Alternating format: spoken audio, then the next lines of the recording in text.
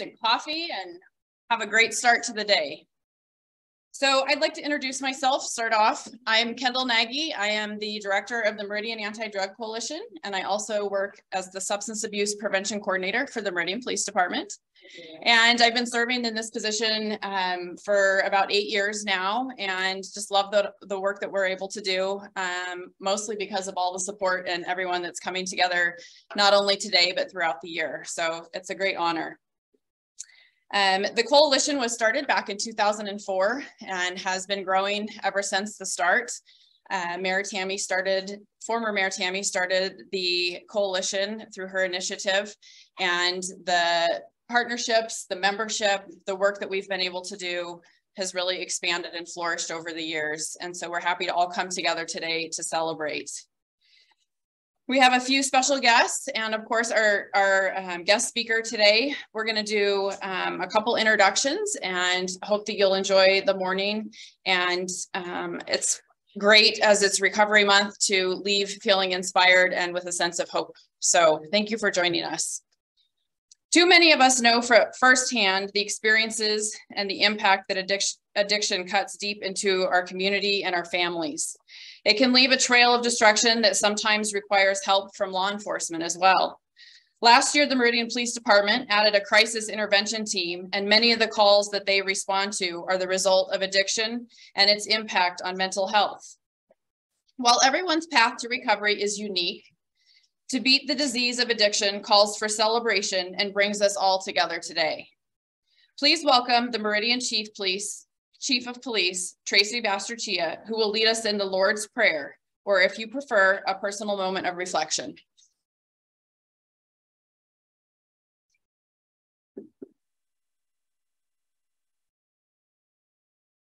Our Father, who art in heaven, hallowed be thy name.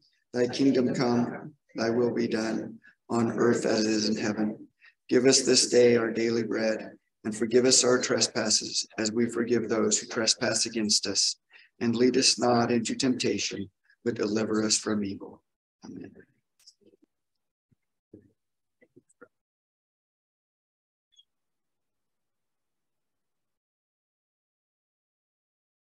Thank you, Chief. Thank you again for everybody being here. So this year marks the 33rd National Recovery Month, celebrating recovery for every person, every family, and every community impacted by the disease of addiction. We come together today to promote evidence-based treatment and recovery practices, support the recovery community, and honor the dedication of service providers who work to improve the lives of those affected by mental health and substance use disorders. We are here to celebrate that people can and do recover every day. I'd like to next introduce Mayor Simison. Prior to serving as the Mayor of Meridian, Robert served as Chief of Staff for 12 years alongside former Mayor Tammy DeVere. It was during that time that he helped advocate for prevention and education and supported the mission of the Meridian Anti-Drug Coalition. He continues to do so as Mayor of Meridian, a husband and a father. Robert knows the importance of substance abuse prevention and continues to support the coalition's mission and our partners in prevention, treatment, and recovery, which we come together to celebrate today. Please welcome Mayor Simison.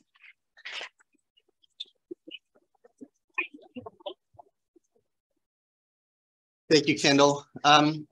Kendall touched on the theme for this month for Celebrate Recovery. Recovery is for everyone, every person, every family, every community. And it really does take a community. And when I look at the people that are here today, they are a great representative of all sectors of our community, all sectors of our anti-drug coalition that are here to support the needs of those in recovery. We all know, many of us have a family member, a friend who's been impacted by substance abuse. And we know that one person generally cannot go through this alone. It takes a strong network. It's great that we're having a growing network of companies come to Meridian that can help provide support. We were at a ribbon cutting for North Point Recovery last week. Weeks go by fast these days. But to have, I know that they would prefer not to be in business. but it's a necessary business, you know, to help those as part of their step and as part of the process. It's also great to have people like 10 Mile Christian, and we have Bethine here who worked alongside Pastor Moore for 50 years. And recovery is a huge part of what they offer through their church and through their members. And I think it really ties in well with our speaker today. If you go through and look at the history of where they've been and where they're going as a faith family there. So I'm glad that this has been an important part of what the city of Meridian is all about. They say, I think this is it's my 15th or 16th recovery breakfast that I've been to of the 17 that have been done here. And it's always important to show up, to hear the stories, to understand, so that more people can be part of the conversation. I want to first say thank you to all the people who are part of MADC, who show up at the meetings, who go to the events, who go out into the schools, who work together to help provide the resources necessary to the community. And that's really under the leadership of Kendall, as well as go up the line all the way to the chief. We know that there's strong support within the police department and all the way to the city council for the efforts of what MADC does here in the community. While we do what we can, it also is important that we have community partners. And just like to mention that St. Louis Community Health donated $1,500 recently to MADC. You know, it helps make things like this possible for the community to come out and participate. So just want to say thank you to them. So with that, we're not here to hear me talk. So I have the pleasure of introducing our speaker, Stephanie, who I got to meet a little bit this morning. We were able to connect about the wind in the other part of the state over in eastern Idaho. But Stephanie Taylor-Thompson is a field director for Prison Fellowship. She oversees all prison fellowship programs for Idaho, Montana, and Wyoming. She is in long-term recovery and a formerly incarcerated person. Stephanie earned full pardons from both Idaho and Montana in 2017. She graduated from Idaho State University with degrees in sociology and criminology, and is currently pursuing her master's in social work at Northwest Nazarene University. Stephanie is a former reentry specialist for the Idaho Department of Correction. She is also a certified peer support specialist, certified family support partner, and recovery coach. Stephanie is an elected board member for the Greater Idaho Falls City Police Foundation, Center for Hope, and several others, as well as a council member for the Idaho State Rehabilitation Council. Stephanie has received state and national awards for her work on reentry and criminal justice reform. She is passionate about corrections, criminal justice, reentry, recovery, suicide prevention, and anti-human trafficking efforts. Please join me in welcoming Stephanie to hear her story of recovery journey.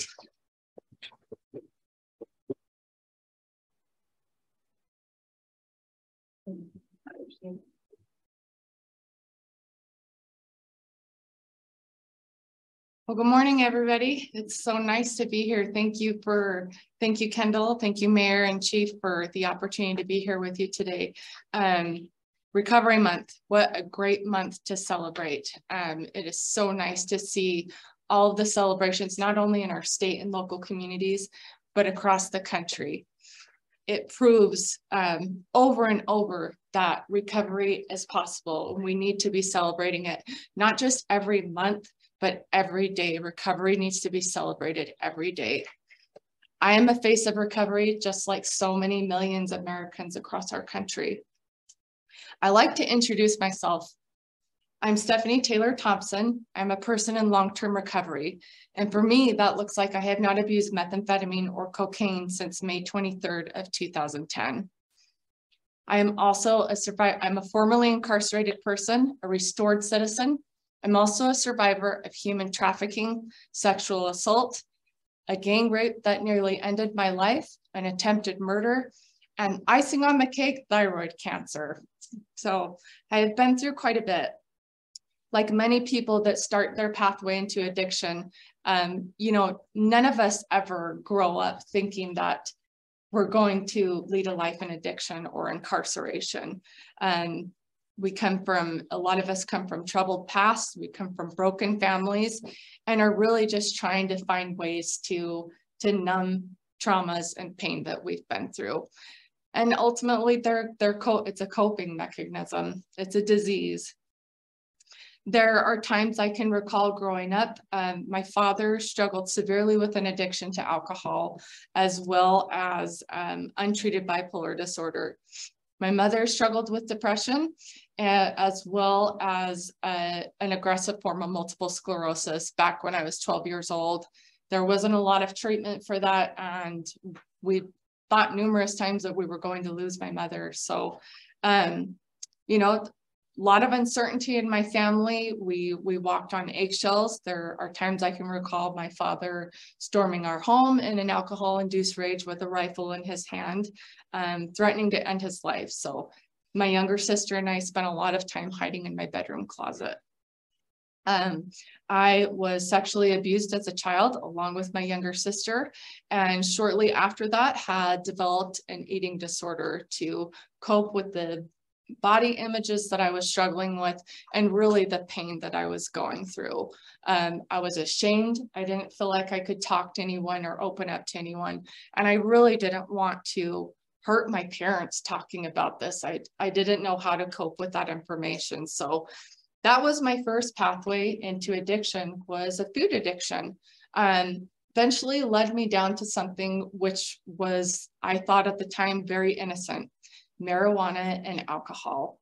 And it's no surprise, many of the people that I've worked with and coached throughout the year, or clients that I have helped supported through their reentry and recovery, it starts with something so innocent as alcohol and marijuana. And that's why key prevention programs are so important throughout our Idaho communities. My substance abuse with alcohol and marijuana introduced me to a group of people that were much older than me, had absolutely no business being around me, and were involved in some things that were way over my head. I came from a very, pretty conservative background, had no idea what I was getting myself into. And that is how I met my human trafficker.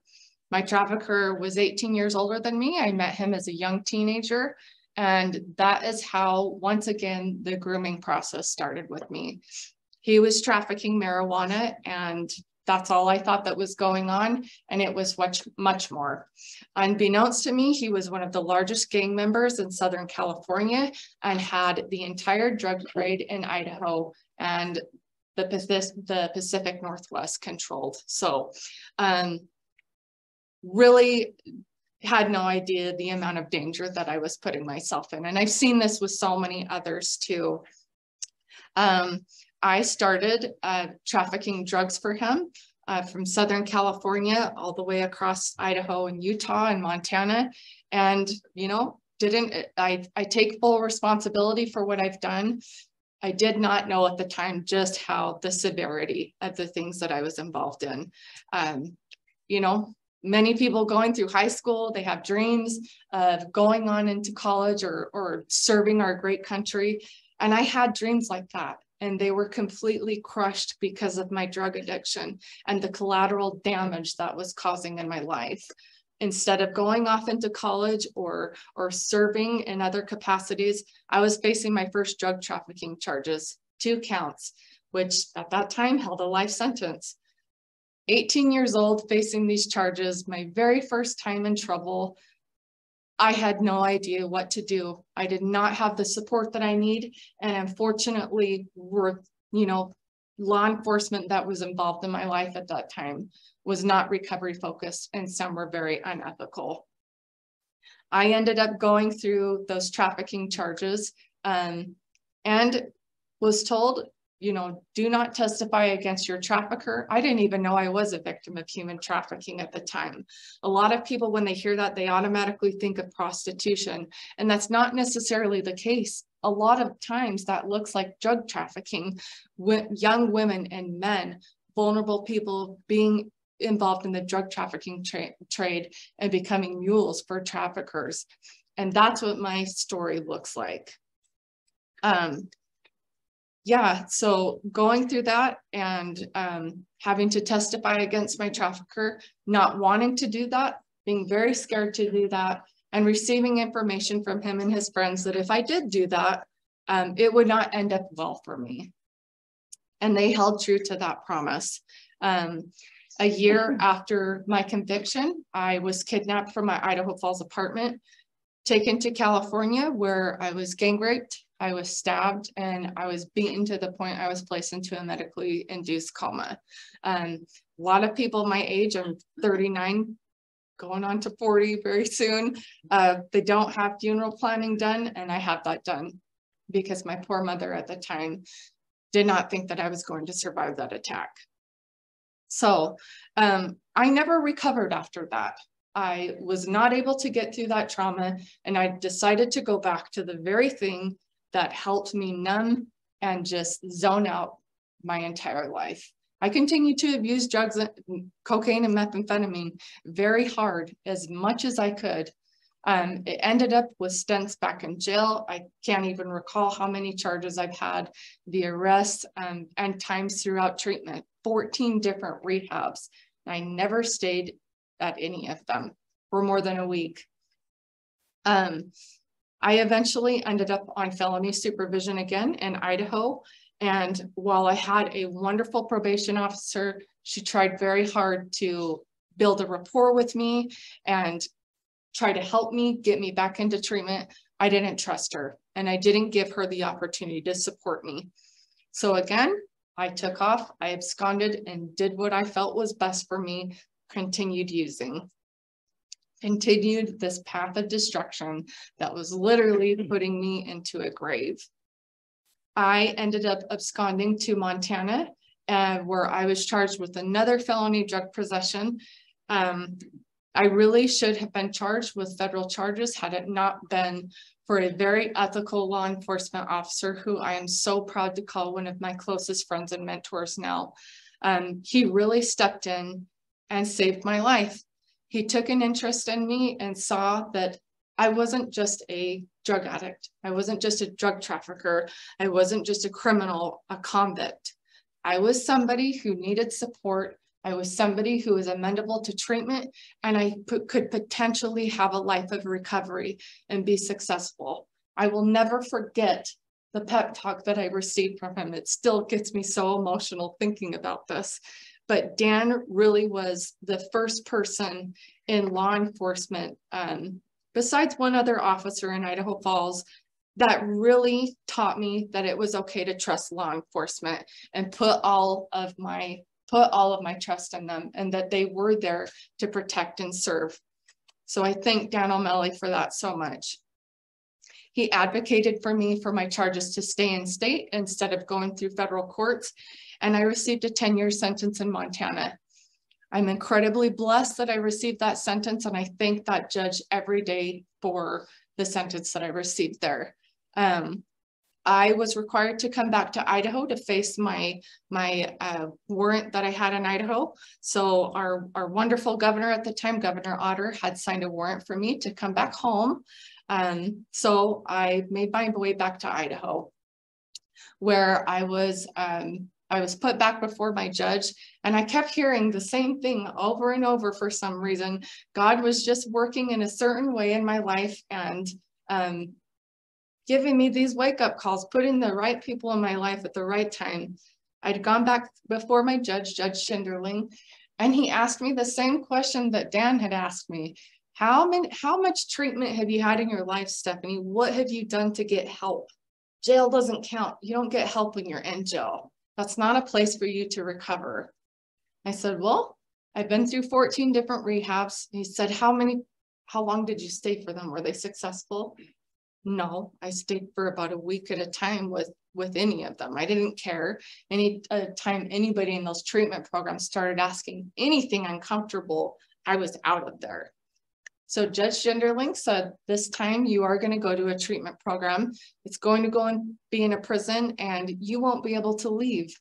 So it was one of the best things that have ever happened in my life. A lot of people, you know, they They don't really say that prison was a blessing to them or the best thing that ever happened. But for me, it was. That is what my recovery pathway looked like. And I'm thankful for that. I'm thankful to be a formerly incarcerated person because I am a restored citizen. I'm a restored citizen through Christ with the support of so many people and mentors that I've had in my life.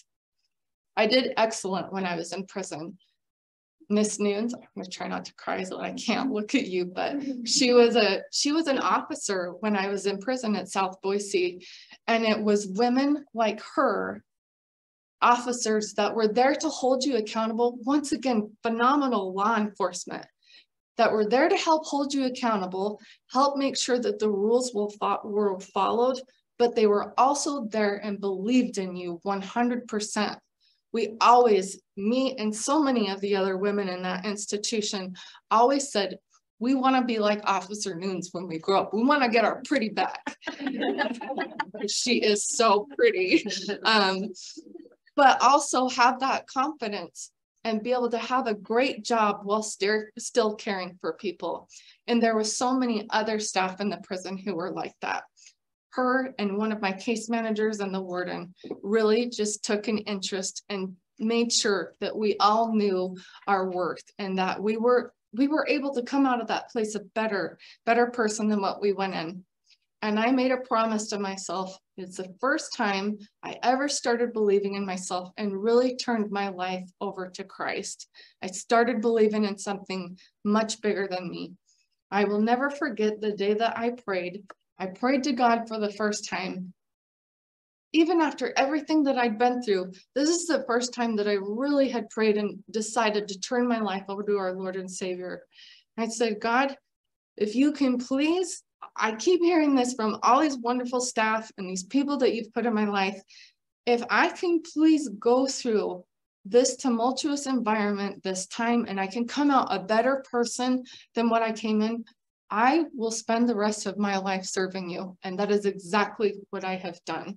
I've held to that promise every single day. I'm thankful for the relationship that I have with Christ.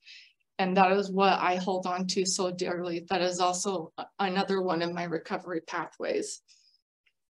I did phenomenal when I was in prison, so much that I was able to come back out on supervision. I excelled in my supervision. I finally came out and I trusted my PO. She did not want me back on her caseload at first, but she took a chance on me. And I promised her too. I said, if you will take a second chance on me, I won't let you down. I've changed. I have a new mindset. I want recovery this time. I want to come out and I want to re-enter successfully. I did everything I could to have a successful supervision. I got myself into treatment and I was so blessed to find a therapist that I could work with. And the key with her was not only was she such a strong advocate for recovery and reentry, but she was trauma informed. It's the first therapist that I had had in my life that was able to help me identify that I had been a victim of human trafficking. I didn't know that being sold to cover up somebody's drug debt, that was a form too of human trafficking. I didn't quite understand everything that I had been through, and Jana helped me go through all of that.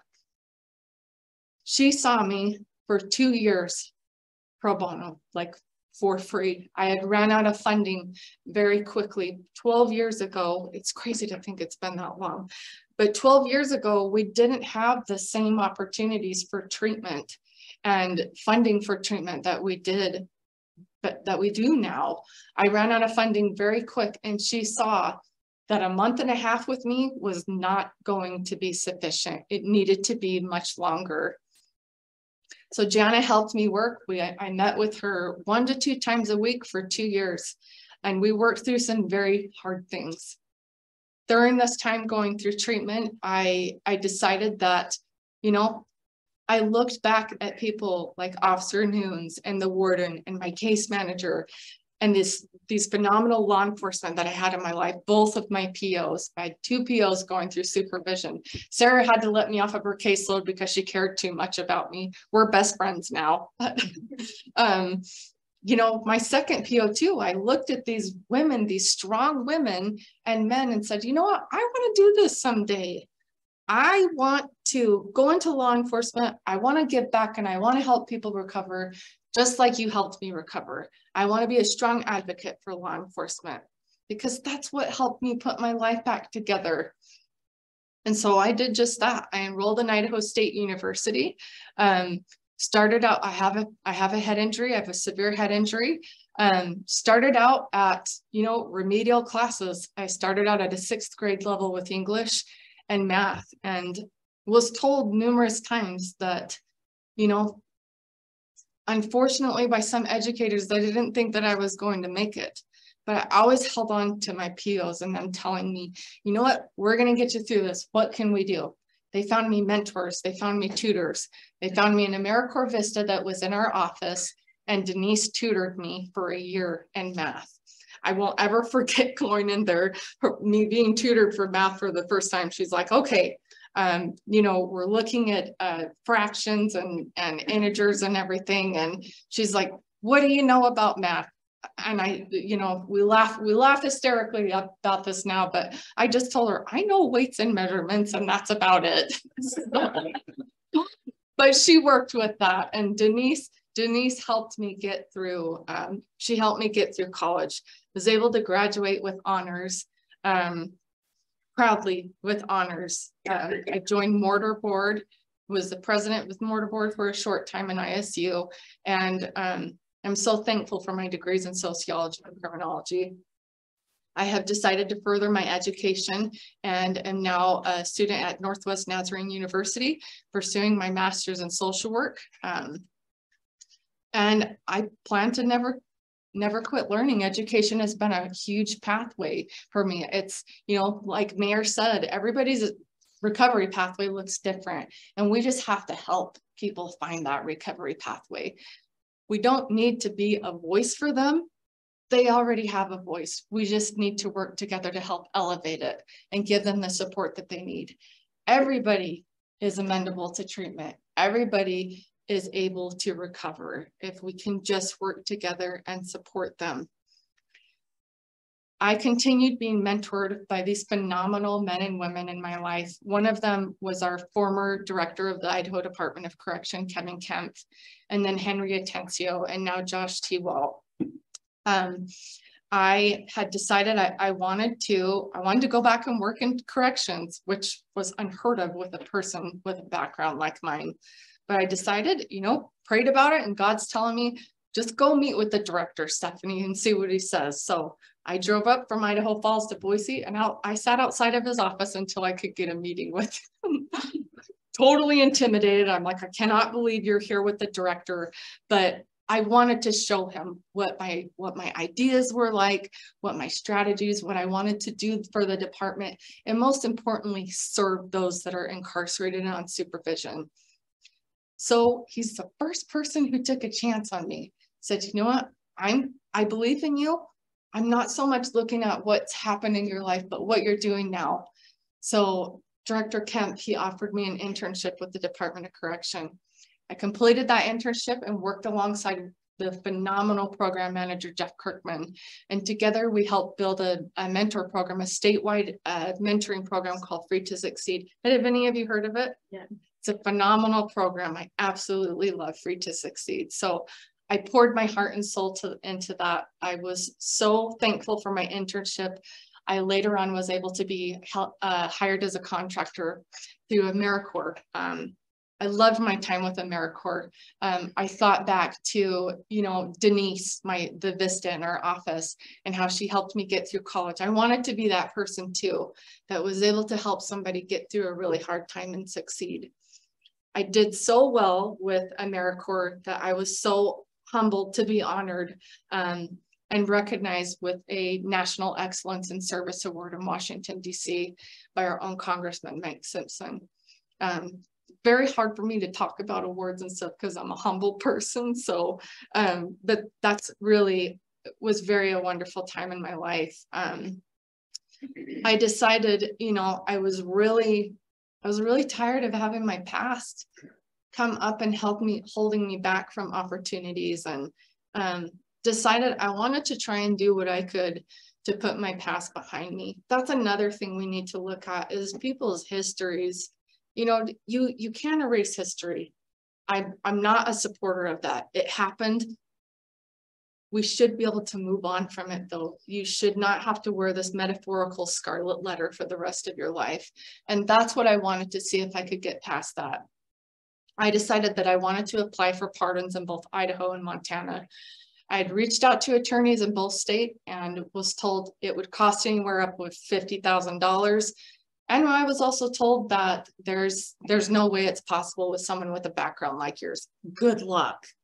So I decided to do them myself. I researched Idaho statute, Montana statute, and immersed myself in anything I could for 1.5 years. I went through that.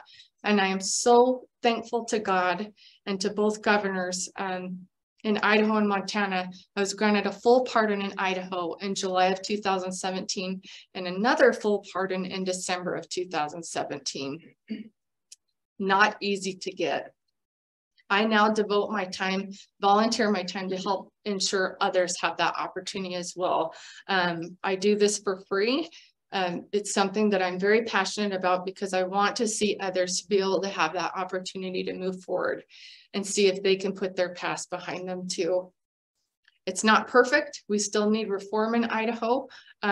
It's crazy that, you know, 2 full pardons and I still cannot pass a background check. So there's some work that needs to be done there.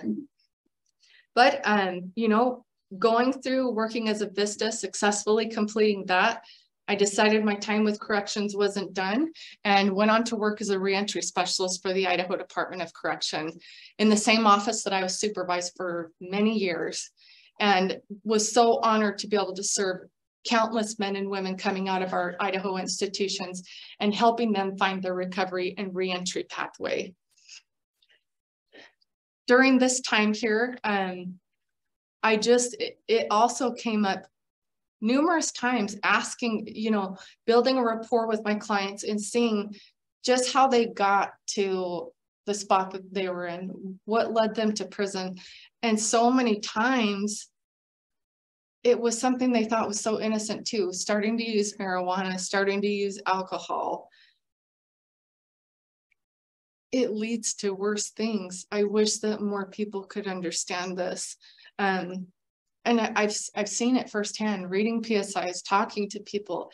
It all starts out with a simple drug use, like using marijuana, using alcohol, and then they're introduced to harder things. And now they're in prison. They've completely, you know, they've been on a path to destruction. So prevention is so key. I am so thankful for organizations such as the Meridian Anti-Drug Coalition and former organizations such as the Idaho Meth Project. I was a volunteer for the Idaho Meth Project for numerous years. We need prevention programs like that back, and we need to continue working together to ensure that not only are we supporting those in recovery and reentry and making sure that access to recovery and reentry are affordable, they're accessible, but making sure that we are placing as much emphasis on prevention. Because if we can do that, then we're not having to deal with stuff on the back end. I love now that the people that I have mentored and coached, they are the biggest keys to prevention. They go back to their kids and their families and their communities. They go back into the schools and serve with me and tell our students, our most precious asset that we have in our state, telling them, please do not pick up drugs. This is what it has done to my life, and we love you. We don't want to see the same thing happen for you. So with that being said, recovery is possible. Prevention is key. It's 12 years ago, I never thought that I would be where I am today. It is an absolute godsend. It's a blessing that I am still alive. I live my life in faith now. I am a person of faith, and I do everything in prayer and in faith. I was recently called, I had volunteered for Prison Fellowship. We are the nation's largest prison ministry. I volunteered for them in 2016, teaching a reentry class called Anticipate. I loved my time as a Prison Fellowship volunteer, being able to introduce, you know, not only, again, helping others find their reentry and recovery pathway, but also helping them discover that there was redemption and restoration in Christ. I was called again. I call God my manager. I was called by my manager in April of, this year. December, I kept getting a feeling like there's going to be some changes in your life. But April, that's when a call came from Prison Fellowship leadership, and they asked me if I'd be interested in a director position with them. So I'm now a director for Prison Fellowship. Love the work that we do. It's an absolute honor to be able to serve these great states, and once again ensuring that men and women, they know that recovery is possible. They know that successful reentry is possible. And above everything, they know that there is redemption and restoration in Christ, and that they are children of God.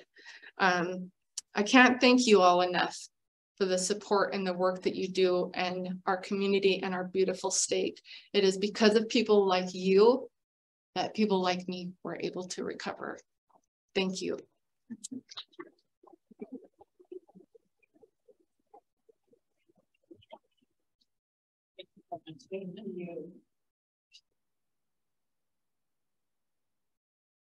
So thank you again for sharing your story, to inspire us and to share with us the impact that we can all have to support each other in our community. It takes courage, humility, vulnerability to do that. So we appreciate that very much. We'd like to see if there's any questions. Did we get any questions online? No, okay. Anyone in the room have any questions for Stephanie? At all? Yeah. So I've got 2 kids. What's advice for parents to support and love, but also your line about recovery being possible and prevention is key is really resonated with this. So advice, suggestions, continue to love our kids, but also really reinforce the preventative testing. Yeah, that's a great question, Councilman Kavner. I think that, the best thing that we can do, and this is something that I really practice going back into our Idaho schools. I've gone back in numerous years back into my own high school, Skyline High School, just having an honest conversation with them. I raised my 13-year-old nephew now. My younger sister died by suicide, unfortunately, after an introduction to drugs, and it completely destroyed her life. I'm very honest with the youth that I mentor now. And my family. I have a stepson, and I have a 14-year-old stepson and a 13-year-old nephew. And I teach them that just how dangerous drugs are. I don't hold my past. It's not a secret. They know everything about my past.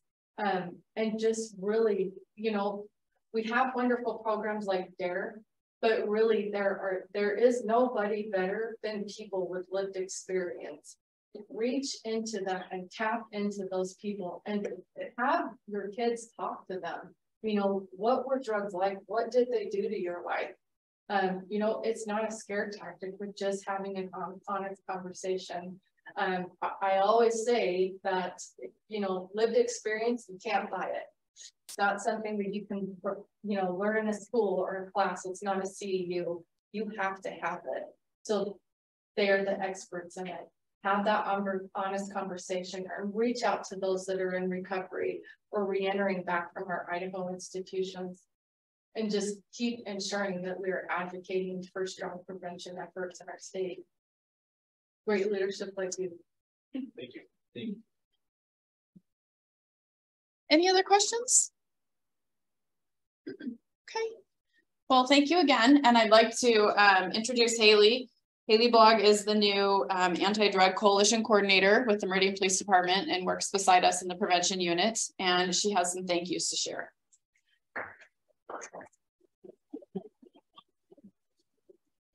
Okay, so I'd first like to say thank you to Stephanie for sharing your journey and your courage and perseverance. It's amazing, your story. And to Mayor Simison, Chief Basterrechea, City Council members for your dedicated support. Also to LaPeep, Walmart, Human Bean, and Dutch Bros for filling our bellies this morning with a wonderful breakfast. And then also our partners at North Point Recovery, AM, FM Healthcare for sharing resources and helping promote this special event. Please check out their tables. Also to our dedicated MADC volunteers for always supporting us and setting up help and providing that for us. To all of you making the time to be here, I know it's an early event. We so appreciate you being here. Thank you so much.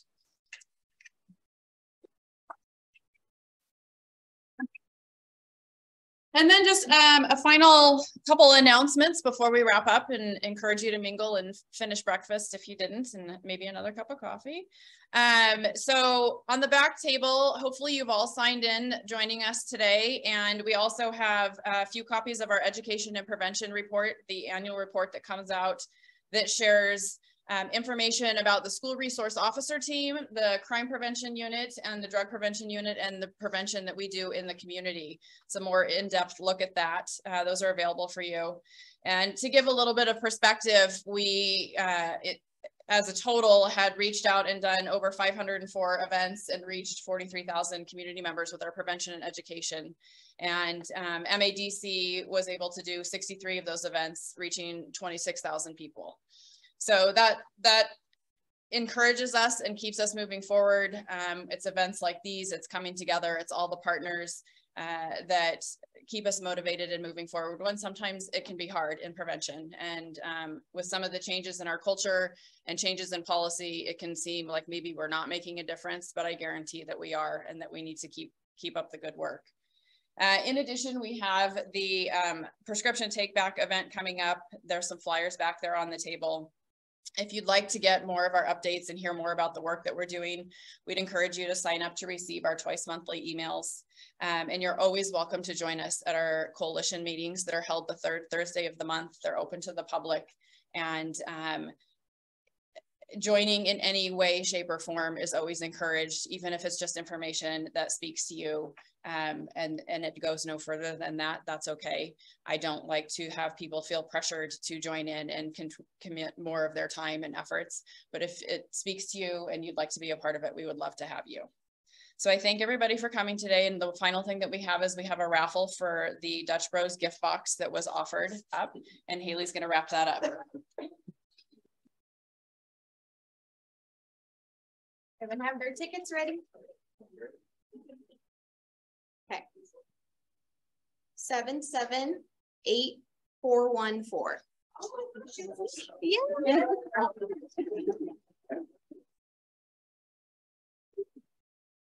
I didn't have regardless with my life.